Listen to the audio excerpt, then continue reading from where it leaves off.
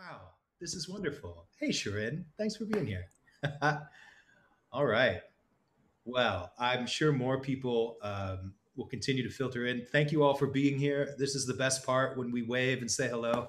And particularly now, it is so awesome to see so many friends and so many great faces. Um, so let's go ahead and get started. For those of you who don't know me, my name is Dave Elving. I am the interim executive director here at San Francisco Camerawork. And just wanted to thank you all for joining us. The coolest thing, and we were just talking about this, excuse me, there's a siren outside. We were just talking about this backstage. It's wonderful that we can be together from all over the United States, sometimes all over the world. Can you all hear those sirens? Okay. Everybody nodded. We're in the city. It's so wonderful that we can all be together. But we are in a city. We're in San Francisco. And as a San Francisco based organization, we like to take a moment to recognize that we work and gather on the native lands of the Ohlone people here in the Bay Area. Tonight, we're super pleased to bring you the third event in our Book and Zine Fair. We've got our online storefront happening at our website, sfcamerawork.org. We have more events coming up. And especially, we have a book and zine virtual gathering coming up on December 17th, where you'll be able to meet. Right now, it looks like you'll be able to meet about 20 artists who have shared their books with us during the season. So we hope that you can be there. Tell your friends about it. December 17th, it'll be on Hopin. It's a great way to gather, and it's a way to support artists directly. And in this season of giving, we hope you'll consider donating to Camerawork too, or becoming a member if you aren't one already. So you can find out about all of that at our website. This evening, we're here to listen to Nicole Jean Hill. She's here to speak about the photography archive of a Wyoming frontierswoman, entrepreneur, homemaker, and image maker, Lora Webb Nichols, who lived from 1883 to 1962. Nichols created and collected an archive of approximately 24,000 negatives in the mining town of Encampment. I have purposely not researched too much of this because I'm so excited to learn about this fascinating woman and see this amazing work. Nicole Jean Hill is originally from Toledo, Ohio. She's an artist, photographer, and educator. Her work has been exhibited throughout the United States, Europe, Canada, and Australia, and she currently resides in Eureka, California, and is a professor of art at Humboldt State University. Nicole Jean Hill, thank you so much for being here with us today. Thank you for having me, and thanks to my friends and family from afar for joining. It's really exciting to see some familiar faces out there in the Zoom world. So, and thank you, David and Christina, for letting me do this. This is super exciting. Am I ready for screen share? Okay. I'm trying something actually a little advanced this time.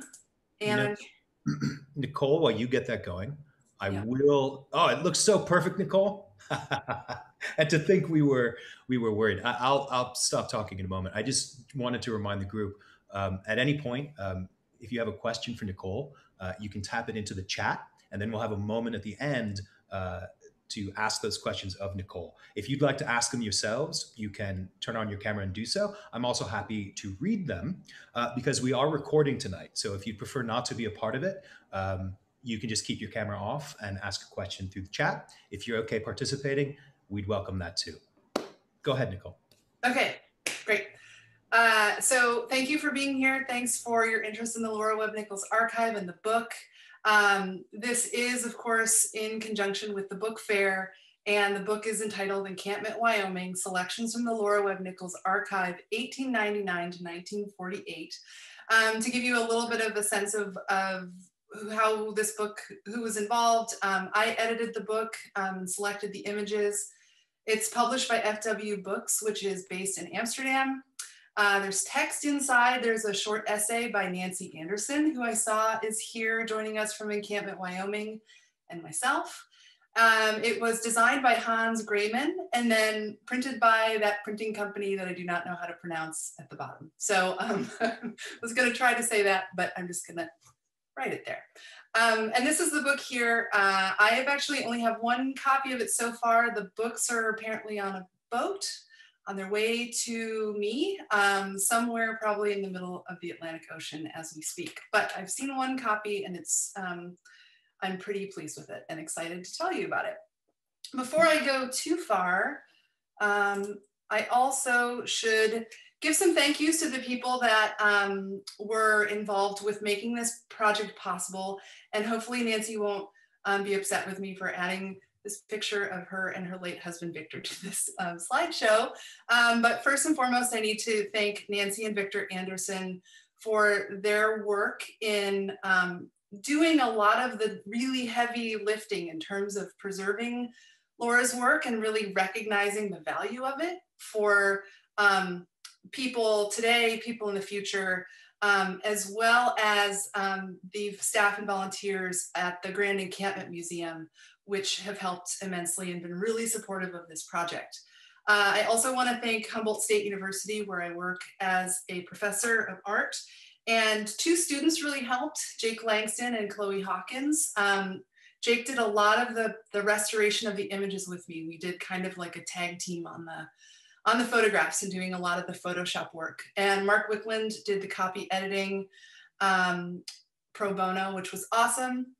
And then I've had financial support to make the book happen by Beth and Bruce White, who run the Brush Creek Foundation in Wyoming, the J.M. Kaplan Furthermore Grant, the Wyoming Community Foundation, which helped fund the book in exchange for me donating a book to all of the public libraries in Wyoming, and also the Peter E. Palmquist Memorial Fund for Photo Research. And that is Nancy and Victor Anderson here, and I'm going to talk a little bit more about Nancy in a little bit. Okay, so Lora Webb Nichols, as was mentioned at the beginning, created over the course of her lifetime or collected 24,000 photographs. She also wrote a diary from the age of 13 until she passed away in 1962. So there's 65 years of diaries. She also saved her correspondence with people. So a lot of letters were saved, as well as poems and other writings. She wrote a book about her experience.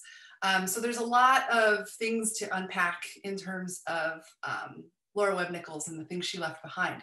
I, of course, am mostly concerned with this talk with her photography, but of course, I think what makes the photography really special is I also had the opportunity to hear some of the way that she spoke about photography and the meaning of photography in her life.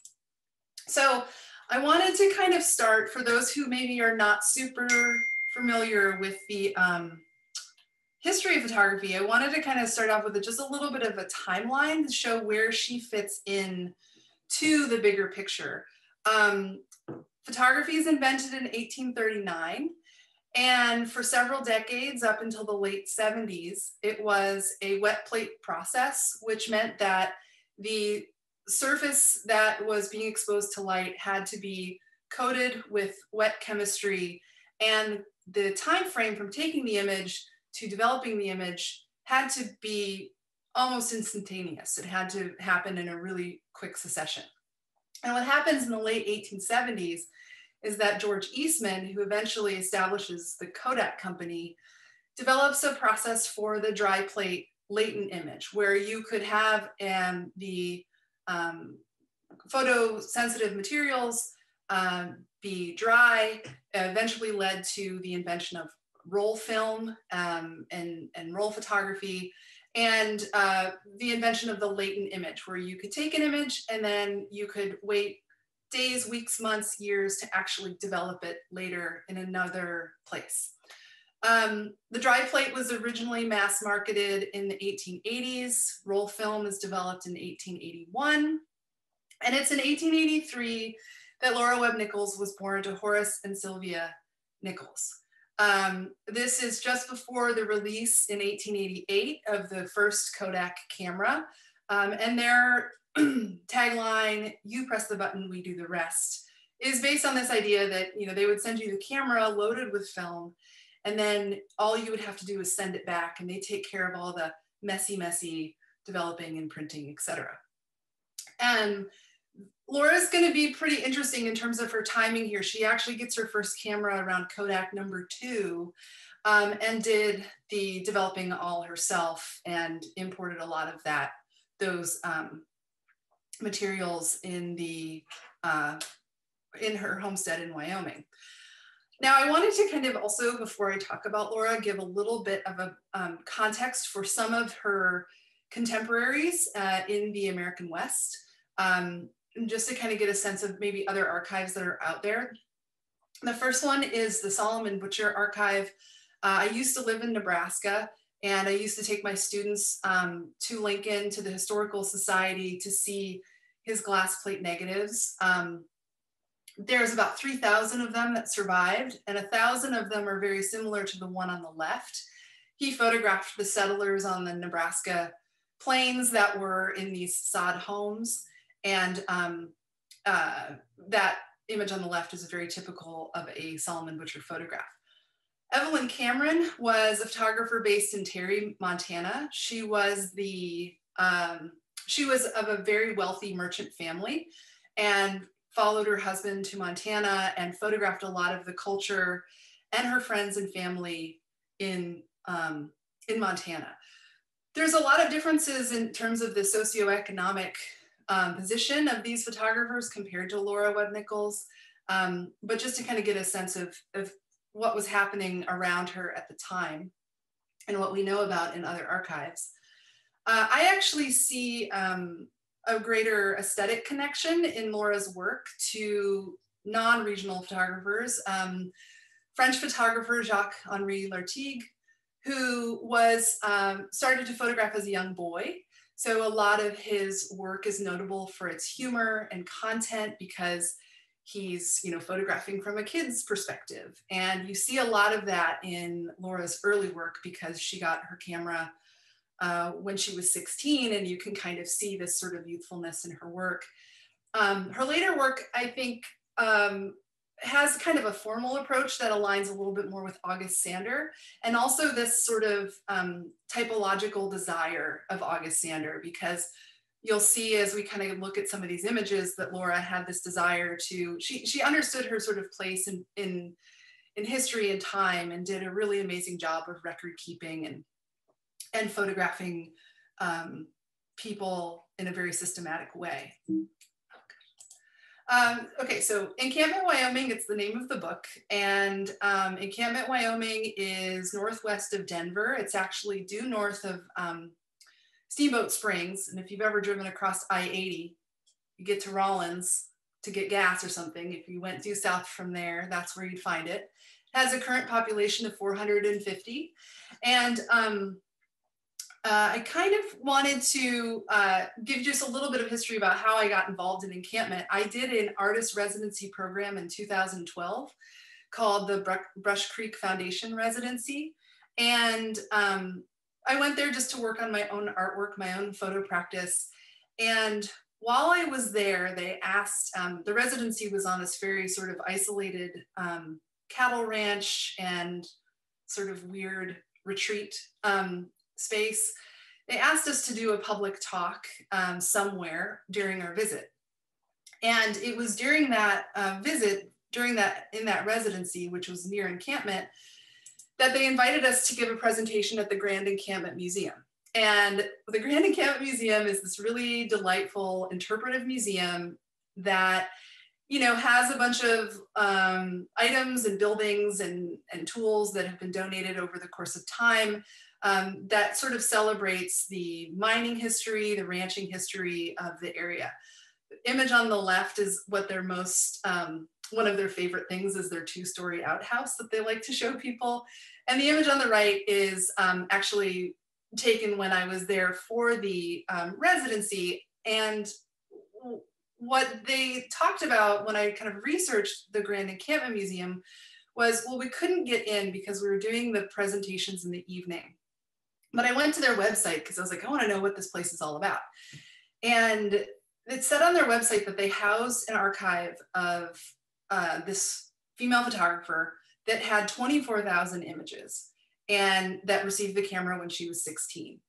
And I was already familiar with Solomon Butcher, and I knew that Solomon Butcher you know, he had 3,000 images, and I thought 24,000 images, that must be a misprint. And then I thought, but you know, it's a female photographer, 16 years old, getting a camera in 1899, that sounds really exciting. I didn't have time to look at the archive that summer in 2012, but I was driving through the area the following summer, and I decided to stop for a couple days to try to spend some time and just learn about the archive because it sounded really interesting. In advance of my visit, I tried to find as much as I could about Lora Webb Nichols on the internet, which there wasn't much. But I found this book by Nancy Anderson, and Lora Webb Nichols, Homesteader's Daughter, Miner's Bride. And I wasn't really sure what to think about the book, but I figured, well, I should know everything I can find on her before I show up at this museum and start looking through the photographs. The book is actually super engaging. Nancy took highlights from Lora's diary that really focus on the sort of earlier sort of frontier years of like sort of the age of 13 through like 20 or so.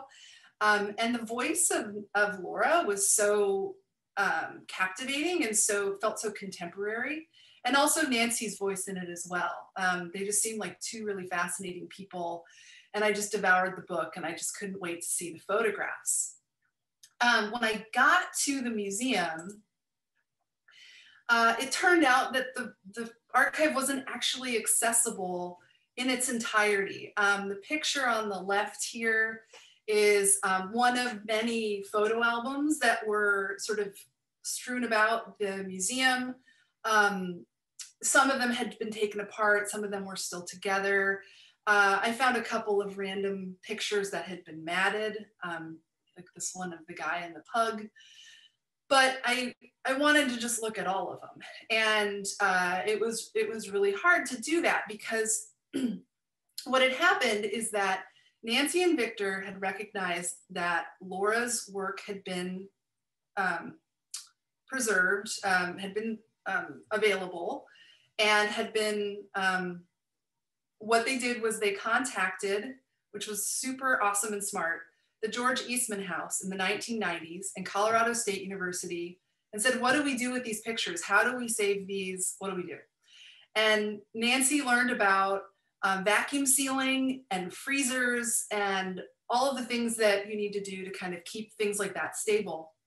And also learned about getting a scanner and the proper protocol for scanning images. So over the course of, I believe, a decade, Nancy and Victor and other volunteers that were somehow associated with the Grand Encampment Museum spent time scanning all of these images to really high standards in terms of scanning, and did a really excellent job of preserving it. But the problem was that what they had saved it to had then sort of technologically evolved since the 1990s. So all of the images were on these things called DVD RAM discs, which are DVD RAM drives, which sort of were the precursor to DVDs. And each picture, they at the museum, they set me up with the computer station and the DVD RAMs. Each picture took about 90 seconds to pop up on the computer screen. So if you're taking 90 seconds times 24,000 photographs, it's going to be nearly impossible to get anywhere. So during this time, I actually had the chance to meet Nancy, and she sort of voiced her disappointment that I was showing up randomly from California and wanting to look at it, and I couldn't. And she seemed, you know, a little bit stuck on what to do. So I didn't totally know what was in the archive entirely, but I took on the work of helping her figure out what to do with these images. I was able to see some of the photographs. So Nancy had put together an exhibition of work called Tapestries at some point, and some of the work is on view in the Grand Encampment Museum. I want to say off the top of my head, there's maybe like 10 or 15 that were up there, of pictures of Lora's children. This is one of them, I believe, that's in that Tapestries exhibit from 1906.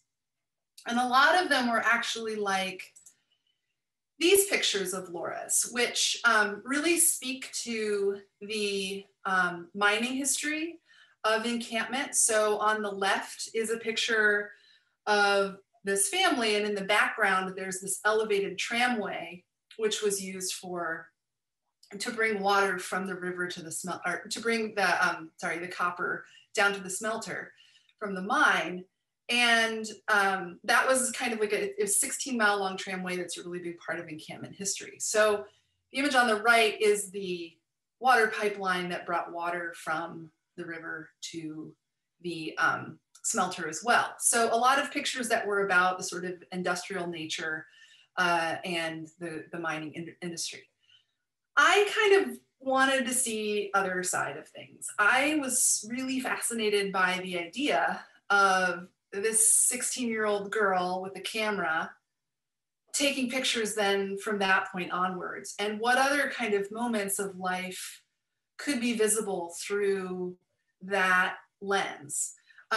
I saw this picture somewhere. I think it was like one of the images that kind of popped up when I was sitting at the computer with the DVD RAMs waiting 90 seconds for every image to show up. And I was just captivated by it. It reminded me in a way of sort of the opposite side of the Evelyn Cameron photographs, where everyone's always prim and proper in a perfect hat and a perfect dress. And here, Lora has photographed her friend, Mary Anderson, taking that hair down and brushing it out, and seeing that just real life, intimate moment, I thought was really exciting. So I didn't actually know much about the Lora Webb Nichols photos for quite a while, because what my sort of charge was upon talking to Nancy was to get the images off of the DVD RAM drives into a more accessible format. And it involved a very unsexy task of just sitting at a computer, putting discs in and waiting and transferring them onto a hard drive, eventually converting them to JPEGs and the TIFFs to JPEGs and PDFs so that they can be looked through more quickly. In the meantime, while I was doing that, which actually took about 2 years to go through that process, I spent time returning back to Wyoming to read Lora's diaries. I had the ability to actually read the original diaries. This was many of them just spread out across the table. It was kind of cool because some of her earliest diaries, the ones kind of underneath the stack on the left-hand side, were made by her cutting up craft paper, not craft paper, meat packing paper that like meat would come in, and then turning that paper into her little diaries. Eventually she gets a typewriter and they got a little bit easier to read. But I spent a few summers returning back and reading more about Lora's life and history. So this is one of the photographs from the book, and this is the family, Lora's family, at Willow Glen, which is the name that her family gave to the homestead near the Encampment River. It's actually largely unchanged from when they lived there. It's a very peaceful little pocket in this small little valley. But they moved to this Willow Glen when Lora was 3 years old. She began her diary in 1897 when she was about 13, 14 years old. And in 1899, when she was 16, she received a camera from a local miner named Bert Oldman, who was courting her at the time. He was quite a bit older than her. Based on the diaries, it seems like maybe her parents weren't super excited about that, but they did eventually get married. But Bert gifted her, for her birthday one year, a camera. And so that's kind of where her photographic journey begins. And so she's in 1899, she starts making photographs. And the early photographs are kind of what you would expect a 16-year-old to make. So pets, friends, dressing up, that sort of thing. So there's a lot of these moments that look both like from the early 20th century, but also feel like they're the same exact photographs I was maybe making when I was 16 in a way. Let me see here, go one more. There would be photographs like this that were really exciting. She would write in her notes, and all of the captions that I have here are derived from Lora's really impeccable record keeping, combined with Nancy's ability later to connect all the dots with the negatives and the notes and amass a spreadsheet that we now have. But it was kind of cool to kind of see the way that Lora, talks about like these experimental double exposures. This is a picture of Lora herself. She was also a very avid musician, played the banjo, played guitar.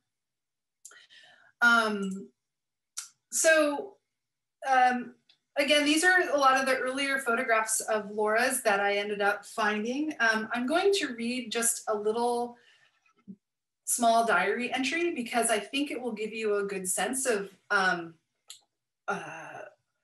way that reading her diary went. And what I mean by this is what you'll see is that there's like photography is totally interwoven in her everyday life. And okay, so this is an entry from August 11th, 1900. This morning we ironed, and while we were eating dinner, we heard Mac bark, and Mum went to see what was the matter. It was Tad and Tot and Ono were with her. They were all going raspberrying up in the hills to be gone for 3 or 4 days. The grown-ups camped down in the lane. After the girls went, I took the Kodak and took Felix's picture for Charlie's special benefit, and then started down to take a scene and get the mail. When I got to the gate, the girls were just starting up the hill, so I thought I'd go a ways. When nearly to the top of Finley Hill, I took a photo of the girls on their horses. Came on down and took Whisker's photo, and then went after the mail. I like those Wilcott girls. They are so pleasant and nice. Developed my film tonight. Felix was fine, Whisker was pretty good, and the rest all about usual. So the diary entries like kind of always like interweave like ironing, cooking, cleaning, getting the mail with maybe family drama or thoughts about different people in her life, and then taking pictures, developing pictures, and how they turned out. And all of these things are kind of, in tons of diary entries throughout her entire life, which is, I think, really interesting the way it was interwoven. This is another picture. So a lot of the pictures, of course, are of girls and women in the first part of the archive because, she's in Encampment.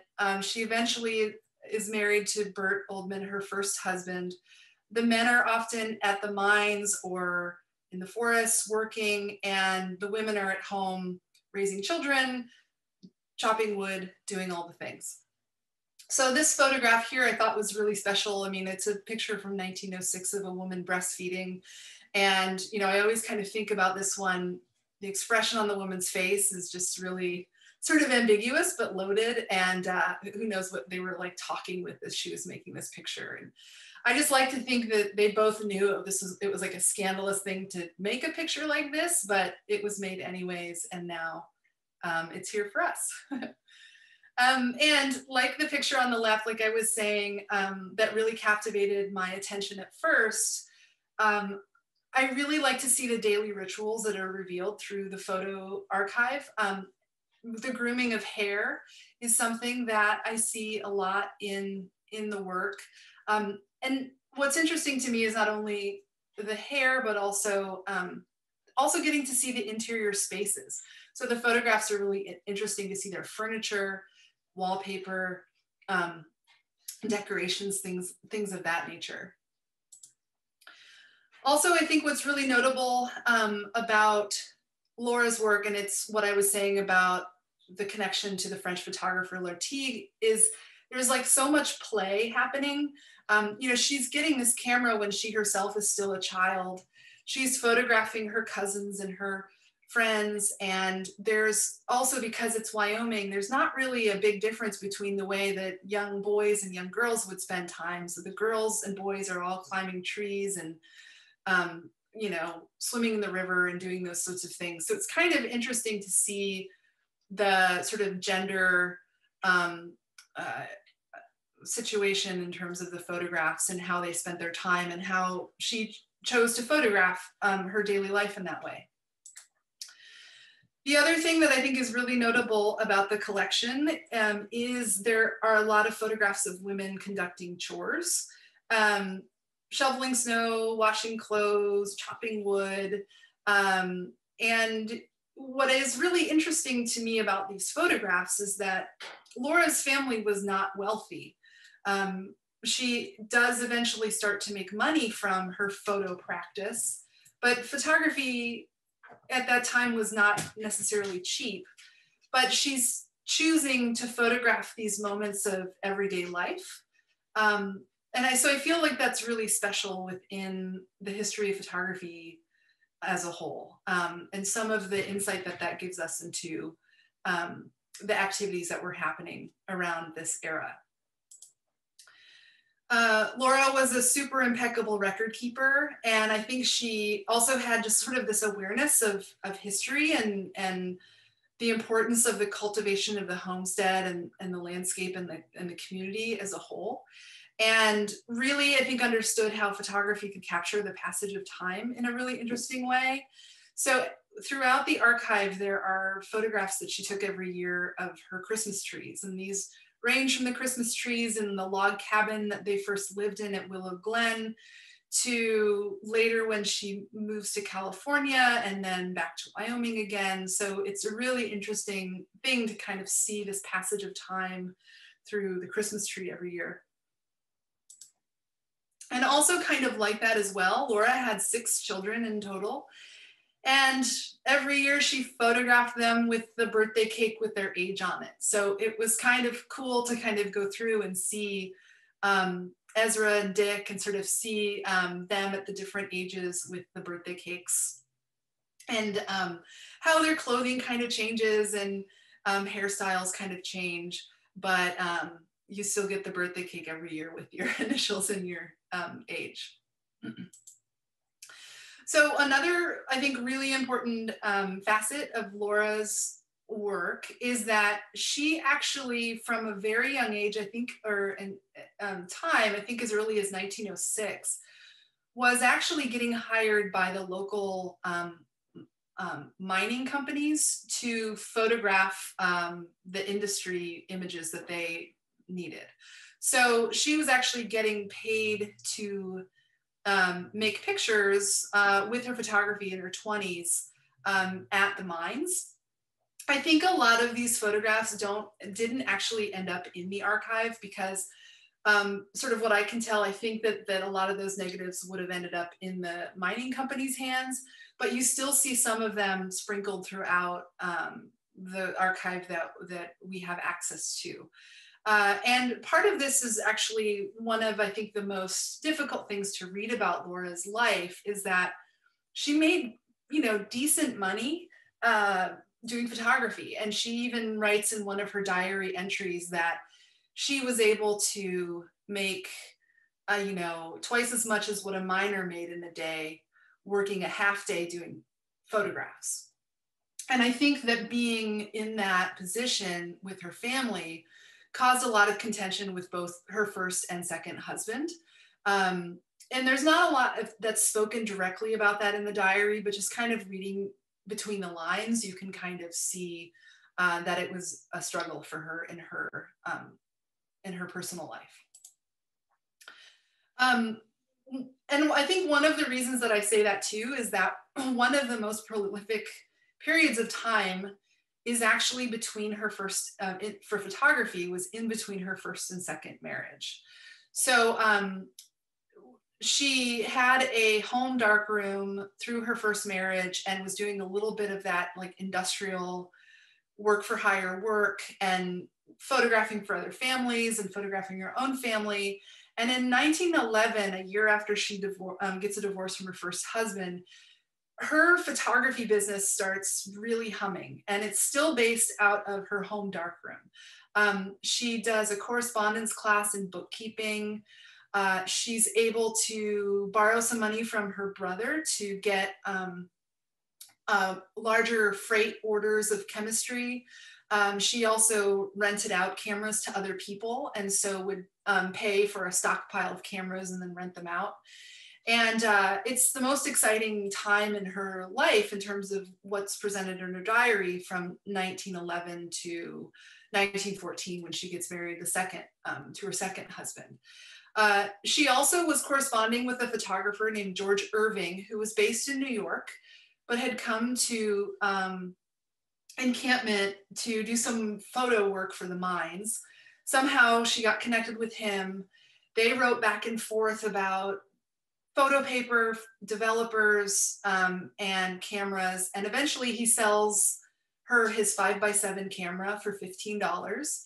And so that was kind of an interesting connection that she makes. And she sort of writes about this way that she learned some of the technical stuff of photography through George Irving.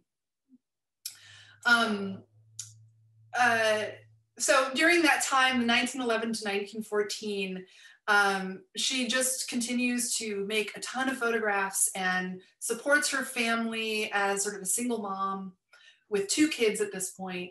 And so these are some of the pictures I really love, because, you know, I get to see the sort of unedited scans, and I can see, like on the picture on the left, you can see her son Bert holding up like a piece of white paper behind Sylvia as Lora takes the picture as like a backdrop.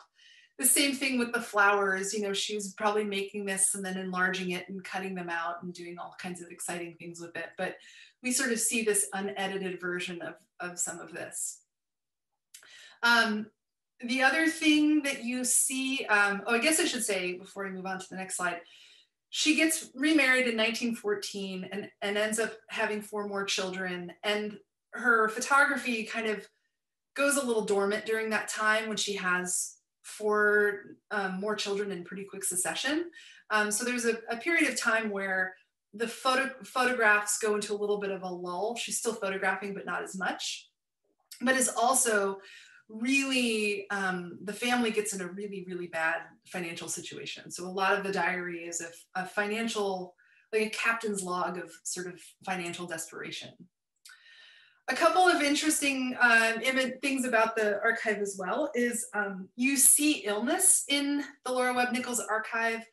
The image on the left, to me, it was originally quite striking just because, you know, it looks like a girl sick in bed, and then connecting the dots to Laura's notes about it. This was Billy Walker, her friend, in a TB tent, so quarantining in Laura's front yard in 1924. The picture on the right is a photograph of Dale Nichols, and the notes said it's photographed for the Shrine Hospital. So I think there was also this like level of communication. The photographs were being used to communicate to doctors, you know, down in Denver or whatever, to document things happening. So there's another interesting kind of aspect of the archive. Also, I felt this one was appropriate to show. This is her second husband, Guy Nichols, recovering from the flu pandemic of 1918, 1919. And in 1925, she now has 6 children. She's got a husband who really struggles to find any kind of financial stability. And so she decides to take the control of things and opens up a business called the Rocky Mountain Photo Studio in downtown Encampment. She was the main proprietor of this business from 1925 to 1935. And the Kodak, the Rocky Mountain Photo Studio was a Kodak photo finishing outpost. So the mining industry had sort of ended in Encampment by this point. And she opens up this photo finishing studio. The photo finishing studio, she was given permission by Kodak to operate under their name, but it was under the condition that she did no portrait work at the studio. And I have not been able to actually find exactly what that meant. She wrote about that in her diary. My suspicion is that Kodak, with the photo finishing studio, really wanted people to be taking their own pictures out in the world and then bringing them into the photo finishing studio to have their negatives developed and printed, and didn't want maybe people to feel like they needed to have a professional photographer make the images. So Lora sort of circumvented this by just taking pictures right outside of the studio. So for that 10-year span of time, there are a ton of pictures, and this is a guy, the town kind of turned more into sort of a tourist destination for fishing and hunting. And I love this little series of images because you can sort of tell that this guy's super excited about the fish. And then Laura's like, okay, let me take it this way. Or now let's move this way. Oh, and now let's try it with the sun, you know, from this direction. And sort of seeing her thought process as she makes those images. In addition to running the photo business to support her family and her 6 kids, she also works seasonally as a cook at some of the local ranches. And she photographed her fellow cooks and housekeepers that were working at these spaces. So there's kind of an amazing selection of mostly women that were working in that sort of support industry, sort of underlying the dude ranch stuff that we might think of as being the most, you know, visually appealing or interesting. And then Laura's also photographing the women who were doing the cooking and the cleaning behind the scenes, and also making these really, I think, captivating portraits of them.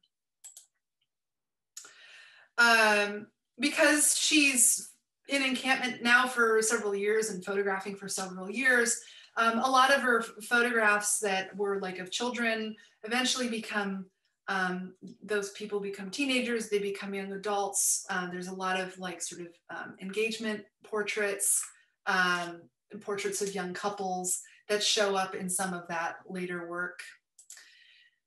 This is one of my favorite ones of that. This is Alma and Ted Higbee, and Ted was one of her employees. He's got apparently a broken finger from doing God knows what. And in addition to, I think, just wanting to show this because I think it's a lovely portrait, Lora in her collection also collected all of the negatives by the people that worked under her at the Rocky Mountain studio. So she was, people were hiring photographers to go out and photograph events or photograph things for the ranches, and working under her, and then she was saving those negatives as well. This is one of my favorite pictures, and this is like one of the themes that I think is really cool. Photographs of camping trips, which they called pack trips. So people just going out on horseback out into the woods, sometimes just for pleasure, and sometimes, you know, for other purposes to scout things out or whatever. But she was always in the thick of it, taking pictures and chronicling that, that experience as well. These next few images, Nancy has sort of dubbed the Sugar Bowl portraits, because in addition to running the Rocky Mountain Photo Studio, Nancy also ran the local soda fountain called the Sugar Bowl, and which was, I believe, right next door, right down the street from the photo studio.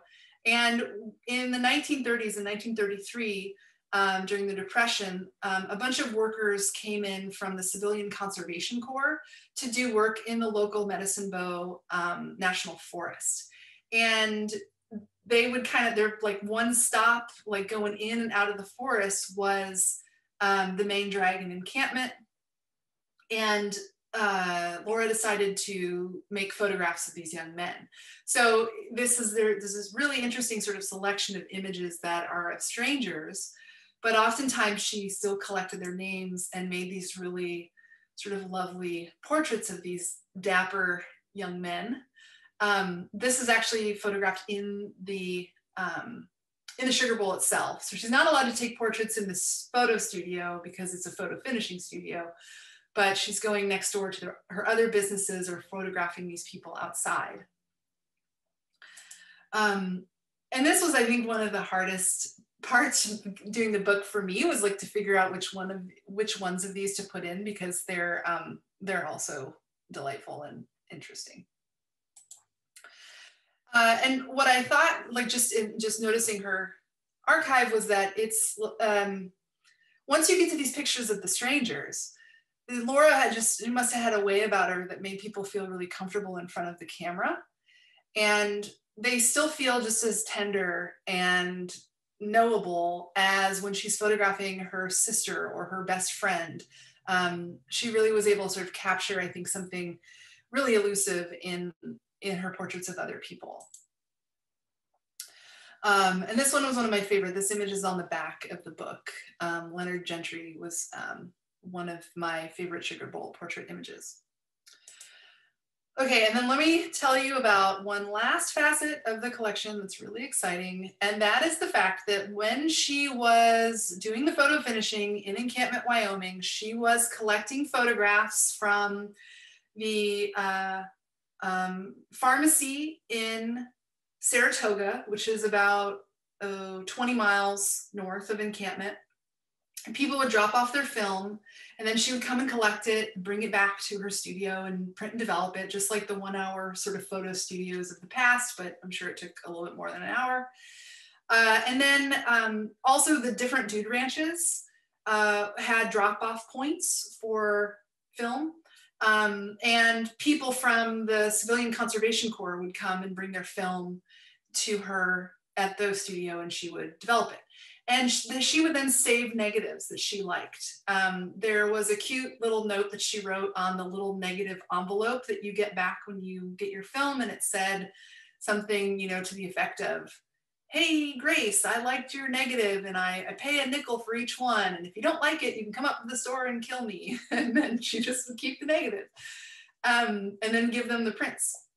So in addition to Lora's work, we also have all of these photographs that she just thought were awesome. And this is one of the ones that's one of my favorites. This is a group of girls on a pack trip out in the woods camping. And you can see that the girl on the right has a string. So it's like a self-portrait. And they just all look totally sassy. And here's like other pictures from that same trip. So they're drinking and sitting on their horses, doing whatever. And so we see this really amazing collection of everybody else taking pictures in and around Encampment too. What Lora would do, it was sometimes kind of hard to sort of figure out what she was collecting and why, but sometimes you could see certain trends. Basically, girls looking tough and being badasses is like a big thing she would collect. So there's a lot of girls hunting, a lot of girls doing outdoor adventures and riding horses and camping. All of those really exciting things in the collection. Sometimes we know who the photographer is because she took notes, and sometimes we don't. And then she also photographed animals, or collected photographs of animals, wild animals, domestic animals, animals doing funny things, you know, whatever. She would take some of the photographs that she collected from other people and turn them into postcards that she would then resell at the pharmacy. So some of them, like especially some of the stuff she's taking from some of the workers going off into the forests or going up into Yellowstone, she's taking those images and making these little postcards to resell. Never mind the fact that, like, from a copyright standpoint, that was probably not would not be a thing today, but you know, this was Lora Webb Nichols. She can do whatever she wanted. And then I think also some of the most exciting ones here in the archive are seeing men working and photographing each other working. So again, a lot of the Civilian Conservation Corps, I mean, the picture on the left is just, at first I didn't totally understand. When I first started looking at the images, I didn't connect the dots, and I thought, oh my God, Lora climbed a tree. She's so awesome. And then I realized later that this was actually one from the Civilian Conservation Corps workers or one of the other loggers in the area. So it's a really exciting kind of window into other people's pictures as well, and things that they documented, people they documented, all of those things throughout the her many decades in Encampment. So I'll just kind of give you a little brief, I know I'm like going on an hour now, so I'll try to wrap it up. Just a brief little thing to talk about the book. So the book, 24,000 pictures. What I did is I went through it a couple times and picked out 1,500 that I liked. I took the 1,500 and I made little printouts of them, and then I worked them out on a board. And I made a decision that I didn't need to do it chronologically. What I thought was really interesting about Lora's work is the way that people feel really contemporary. Even the photographs she's taking in 1900 feel not much different than the work she made in 1948. So I wanted to sort of weave time through her work. The things I wanted to show was the women being badasses, you know, the women hunting, chopping wood, doing that sort of thing. I wanted them, they all look really empowered and really beautiful in the way that she photographed them. So that was a big theme that runs through the images that I selected for this book. Children, I think, are a really big part of her archive, and they are some of the most beautiful pictures of children. And I, you know, portrait of someone that can be captivating even if you don't know who they are is the best kind of portrait. And I found that there were just so many of those in the collection, especially of the children that she really bonded with. And also there's a lot of, not a lot, but I wanted to select some of the pictures of the workers, like the one on the left. And I also wanted to sort of show the kind of community of young people that she photographed as well, sort of transitioning from childhood into young adulthood, and the way she captured that really beautifully. Some of the pages do things like this, even though it might not be super obvious at first, but this is her brother-in-law, Charlie, photographed. I'm sorry I don't have the years listed on this, but it's in the book. Photographed several decades apart. And also doing some juxtapositions of just photographs that I found really beautiful in terms of their composition, their lighting, and also some of the sort of quiet still lifes that she made in and around her home that kind of break up some of the sections of the book. Just to end, 2 more slides, I want to say that part of the book is for sale on the Lora Webb Nichols website. And for just a special edition run, I am doing 3 prints that you would have the option to choose if you were interested in not just a book, but a print. And I'm only going to do this for a limited time, but I think some of these are just really gorgeous little objects and beautiful images from Lora's collection. And lastly, the archive of the book is at lorawebbnichols.com. There's also a selection of work there. There's a PBS episode that they did on me and Nancy's sort of work with the archive. And if you're in the Portland area, April 1st to May 1st at Blue Sky Gallery is going to be a show of some of the highlights from her archive. And that is the end of my presentation. Oh, wow.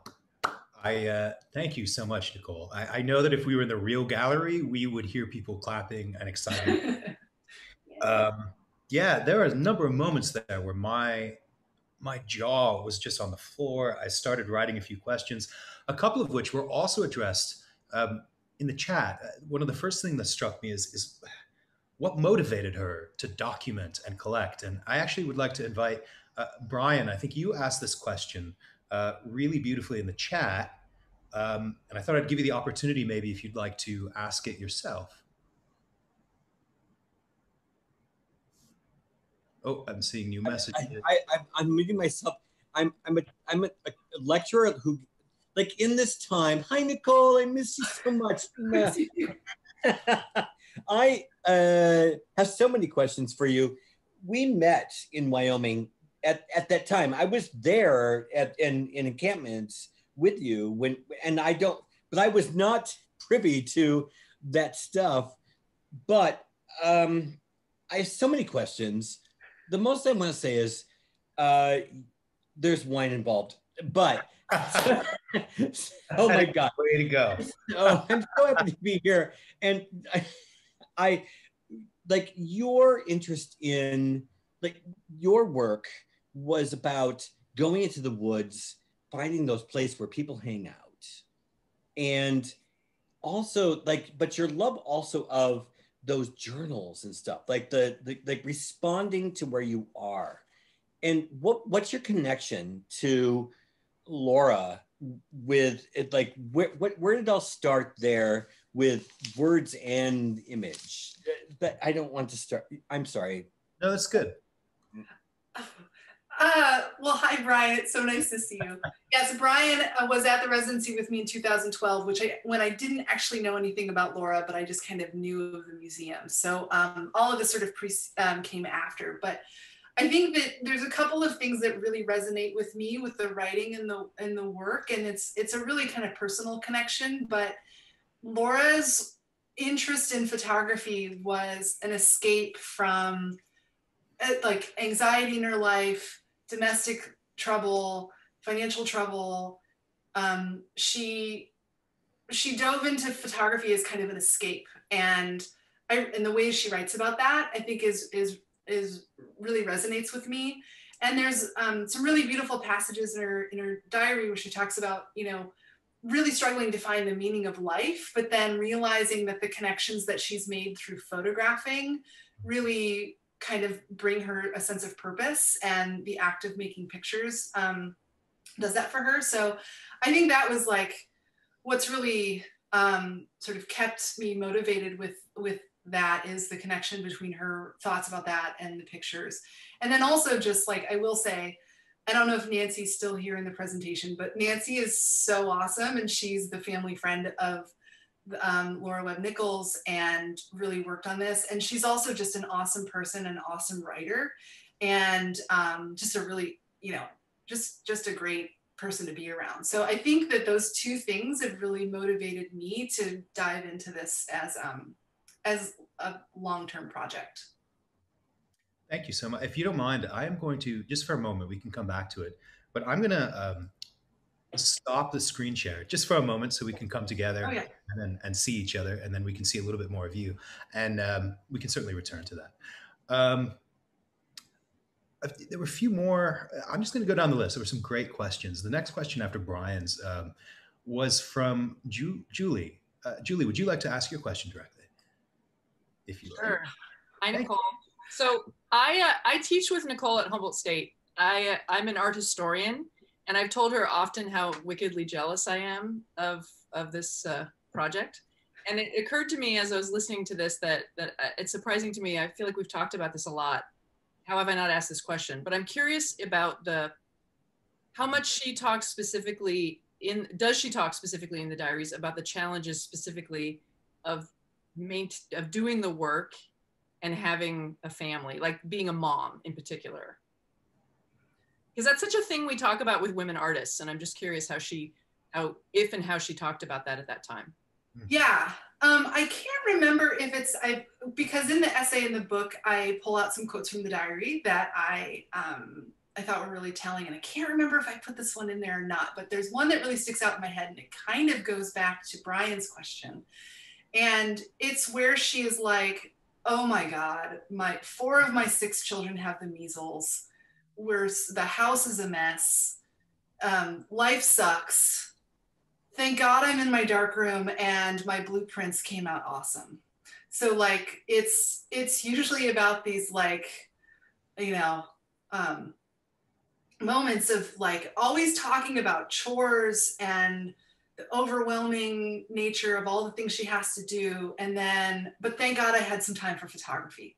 So I think that's definitely a big part of it. And another kind of part of that as well, just in terms of kids, is that her mother was actually an avid photographer as well. And then she passed that on to some of her children. So a lot of the photographs that are in the collection are Bert Jr.'s and Ezra's. So it's kind of cool to see the way that she also kind of folded that into her experience as a mother. Colleen, so you just posted a follow-up. Do you want to pop in? No, you can just read it, maybe. All right, Colleen. Tapping onto Julie's question, it's interesting to think about Cameron or Gertrude Casimir, class, location, time, being a woman, a mother. Colleen, actually, I think you're referencing someone. Did I say the name right? Gertrude Casavir or Julia Margaret Cameron, or both, just kind of thinking about those women of that time. You know, I'm sure Nicole, you've been there. It's so funny that we haven't talked about this, but yeah, it is funny to think about like the motherhood piece of imaging at that time.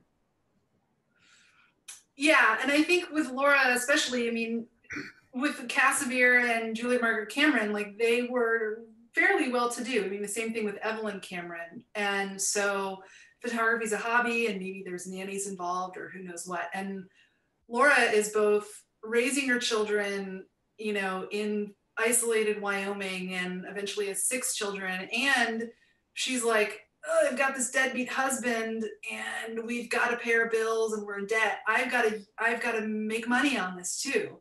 So she's using it as a business venture, but then she's also using it as a kind of form of escapism. So it was really interesting to see how that transpired throughout her life. And it is different from most other women photographers, for sure, of that era. Did she see it as a creative act or a documentary act? What kind of a I guess that's just the question. I'm curious how she approached it and what motivated her. What was she trying to document? Was she in love with the process? Was it something magical about what? Yeah, that's the best I can articulate it. I know exactly what you're trying to say, because I think that's what I've been trying to figure out too. Because there are just certain photographs that I see that I'm like, huh, like not everyone would, you know, that's a picture of just a beautiful way the light is hitting that shrub.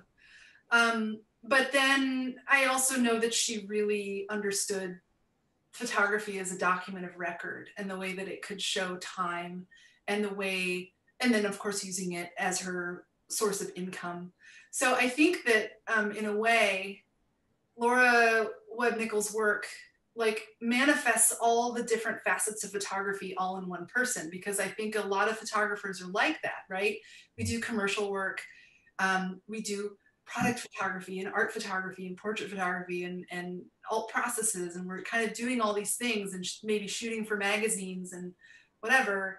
And it's just a complex medium, and I think that she maybe didn't exactly have the same kind of words that we might use now about it, but I get the sense of just the way that it intersected with her life and her decisions of what she chose to photograph and then also collect. I think she understood it from a lot of different vantage points.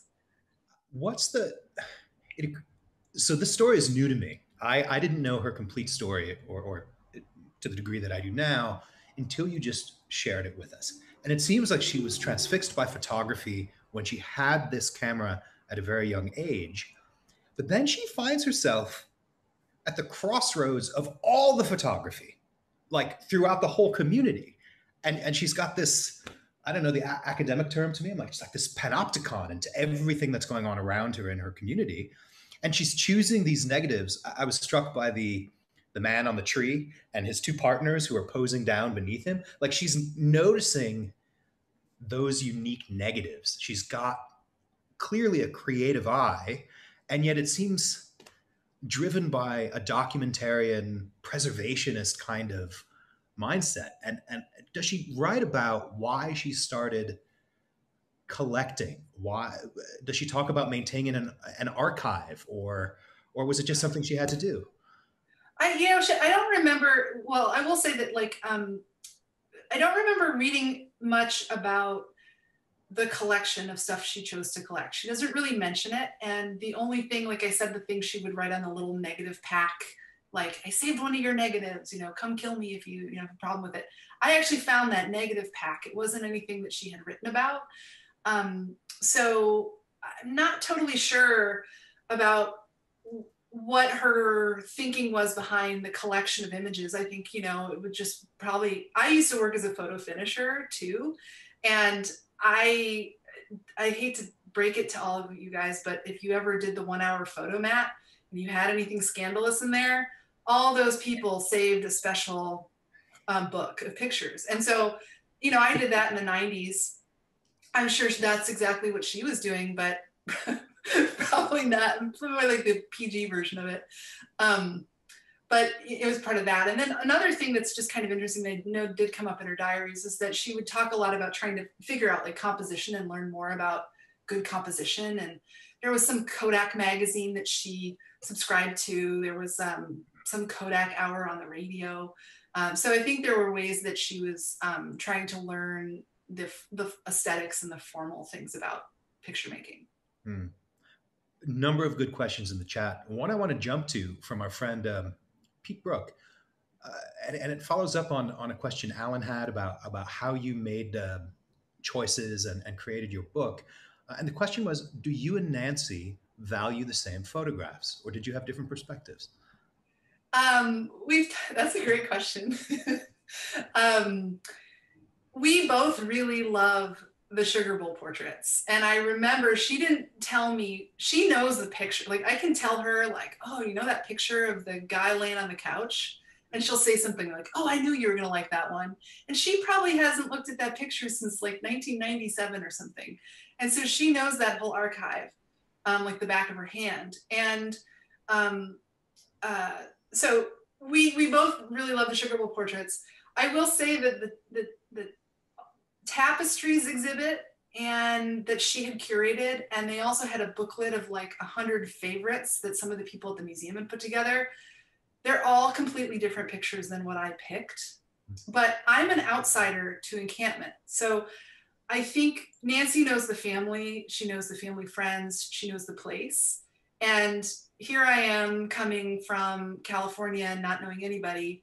And so I see a picture that really, you know, speaks to me, like the one of the boy with the cat on his head. And, you know, if that would maybe be one that she wouldn't have spent as much time on. So that's a really interesting question. I thought so too. Stuart, you're in the audience. I think it's good to maybe ask your question. Would you like to unmic and? Yeah, Nicole, hi. And I guess this kind of gets back to Dave's question. I was wondering if she was a self-conscious artist. You know, you mentioned in her journals that obviously they're her daily journals and they record all the things that happen daily. And so she goes into the darkroom and she makes some prints and they turn out all right. But so that's just like writing about the rest of the events, really going to pick up the mail and so on. But did she have kind of like a sort of a, you know, included in that, a discourse on her practice?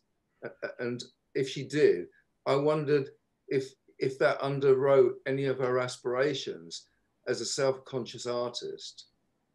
No, she doesn't talk about it. And I was looking for it. I really wanted to see if there were ways that she talked about aesthetics or form or that artistic practice. And it seems like when it shows up in the diary, it has a lot more to do with if the picture turned out, like if the negative was developed evenly, if the exposure was okay, not about the quality of the image on that next level. But it doesn't mean she wasn't considering it. She just wasn't necessarily writing about it. Right. But I will say that one of the things that I never touch on at all, but it exists in the world, are all of these really beautiful photo books that she made for people for like Christmas presents, where she made these handmade books and did all this stuff. And so that's like a whole nother level that she never wrote about, and it exists in the world, and we still have access to some of those things as objects. Okay, thank you. Mm-hmm. I want to, Doug, you have your hand up digitally and a question in the chat. Would you like to unmic and ask it? Yeah, it's not about what I put in the chat. Okay, go ahead then. Just two things. One thing I think is really beautiful about the archive, and I've seen, I know Nicole, she's a good friend, and we've looked at the archive, and she's, you know, over the years have shown a number of things. It's interesting how important it is to us that someone verifies something in writing or verbally to denote self-consciousness, but it's very clear from the archive that there's a self-consciousness to it and that she has concerns and that she's repeating those concerns over and over again through the language of the imagery. Yeah. So yeah. the experience of the archive as a whole is very mindful, much like, again, as I said in the chat, like it's like looking at Ache. There's a sense, you can't define it, but there's a sense of a mind there that's probing and looking and repeating, and you're in the company of it. And that seems to be, to me, like what the best of what art is. My question on the larger sense was, Nicole, it's so different to get an archive than it is to maybe like find someone who has like specifically said, I'm gonna make this work and I'm gonna choose these images to represent all of the process of work that I've made. What kind of responsibilities did you feel you had, and what kind of permissions did you feel you had to edit the archive and create different kinds of narratives from it? I love that question. It's totally overwhelming, right? Like 24,000 pictures, what do I do? And I think actually Doug, who asked that question, I think I showed him my box of the 1,500 pictures that I had printed out. And I was like, why don't you just do a quick edit? And then I looked at his edit and I was like, oh, no, that's not the edit I would do. He picked out like no portraits, all landscapes, all verticals. I was like, no, that's not where I'm going with it. So I decided, I had this moment where I was like, what is my role here? Because kind of Julie alluded to this, I'm not an art historian. I have no aspirations to be an art historian. I want to be an advocate for Lora Webb Nichols because I think that she deserves her place in the history of photography and the history of photographic discussion. And so I tried at first to approach this from an academic standpoint and getting an academic book published. And then I realized, like, I am not an art history PhD. I am a photographer, I'm an artist. I am going to just make a really sexy book of photographs to get her name out there that shows the different facets of it, like children, workers, that sort of thing, her portrait style, and get other people just excited about it and involved in it. And then that is my work. So my work was kind of like the question that Stuart was asking about, like kind of the formal aesthetic aspects or whatever, to make something really what I think would be beautiful and feel very contemporary right now. And then have people be like, oh yeah, that photographer from the early 20th century, Lora Webb Nichols. Oh, when we talk about female photographers, we can also not just talk about the rich, wealthy housewives, but we can also talk about the women working as entrepreneurs, working in this really unique way with the medium early on. So it kind of really, when I had that moment of realization that I am not an art historian, it freed me up immensely. And that also freed me up to make the book not in chronological order and to edit it like just responding to it in a sort of visual way. Mm. That is a really exciting and interesting way to approach the work. Thank you for sharing that. We have a few minutes left. Do you feel like you know her? Yeah, I do kind of. I've read a lot of her work in the diaries and letters, and I've looked at all of the photographs multiple times. I've heard Nancy's stories about Lora. There's so much of a sense of humor in her writing, sort of self-deprecating and just kind of goofy. Nancy had told me that somewhere in the Grand Encampment Museum, there is a record, like an old 45 or something, that has Lora's voice recorded on it when she gave a lecture. And we were not able to find it, but I really want to find it because I want to hear her voice. And I feel like as soon as I hear her voice, I will like have this like interesting sort of complete picture. But who knows? I mean, you know, it's pictures and diaries, but it's a lot of stuff of someone's trajectory of their lifetime. It strikes me as interesting. She is so thoroughly documented in words and pictures, but is quiet for now. I hope you're able to find that record. That would be so interesting, but it seems like kind of a cool mystery too. Yeah. We have a few minutes left. I want to just, anybody else who would like to ask a question or make a comment before we start wrapping up? Oh. Nate Martin has a question, I see. Oh, go ahead, Nate. Hi, Nate. Phoning in from Laramie, Wyoming, just over the mountains. Hey, thanks for being here with us. Yeah, no, thanks for putting this on. And I've known Nicole a bit for a few years because of this project. I'm delighted that it's happening. I'm very excited to hear that her beautiful book will be available to the people of Wyoming via the public libraries for free. Wyoming often, people have a tendency to think of ourselves here as sort of an artless backwater. And so, I'm really happy that this person who's clearly, I would argue, agree with the person earlier, a self-conscious artist, master of the form in a certain regard, is getting her due. And I was just wondering, from maybe a selfish perspective, what are the next steps to engage her body of work with the people of Wyoming and the place from which it emerged, so to enrich our cultural life here from whence she came? That's a really great question. So Nate, I met Nate when I first went to Encampment to learn about the archive, and he sort of knows some of the backstory of meeting Nancy and whatever. And I will say, to kind of keep it short, is I was met with a lot of suspicion in Encampment when I became interested in this archive. And I don't know what exactly that suspicion, I mean, I think it was like, I got actually CC'd on an email one time that was like, this liberal from California coming in, what's she trying to do? That sort of thing. And so I had to spend a lot of time just like saying, like, I'm not a threat. This is like to, promote this and to celebrate this. And I think that's actually really worked. The Grand Encampment Museum, they have a new director named Tim, who's awesome.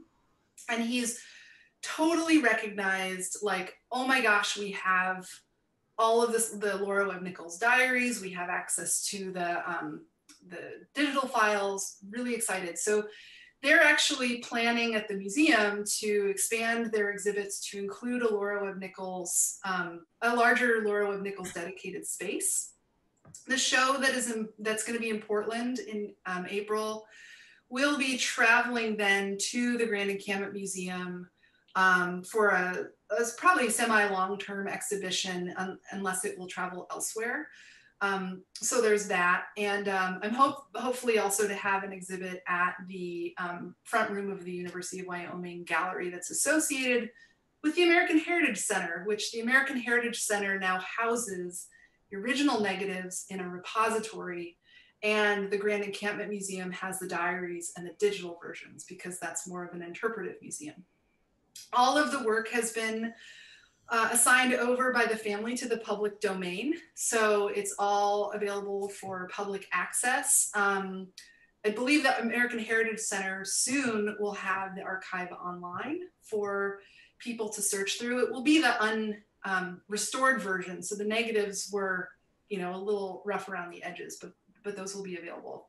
And then my hope, I guess this doesn't just go to Wyoming, but my hope in general is I have this exhibition. So I'm hoping that more galleries will be interested in showing the work, and the long-term goal would be like some really awesome go-getter PhD comes in and scoops this up and then takes it to the next place in terms of really sort of firming her place in history, which would be awesome. Because that's not going to be me, because I'm not that good of a writer and I don't have patience for that kind of research.